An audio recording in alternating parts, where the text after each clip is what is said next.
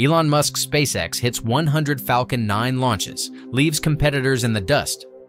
SpaceX just nailed their 100th Falcon 9 launch of the year, lifting off from California's Vandenberg Space Force Base today. This mission carried 24 next-gen Starlink V2 mini satellites into orbit, bringing SpaceX's total Starlink launches in 2025 to 72 missions and a whopping 1,786 satellites launched so far. The rocket's first stage booster, named B1088, made its 9th trip to space, then landed again on the drone ship. Of course, I still love you. This marked the 145th landing on that ship and the 489th overall booster landing. Record-breaking launch pace sets SpaceX apart.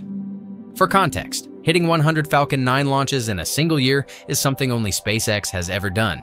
It's a huge pace that no other US company has reached. SpaceX keeps breaking records. Who, if anyone, can challenge them? Let us know your thoughts in the comments.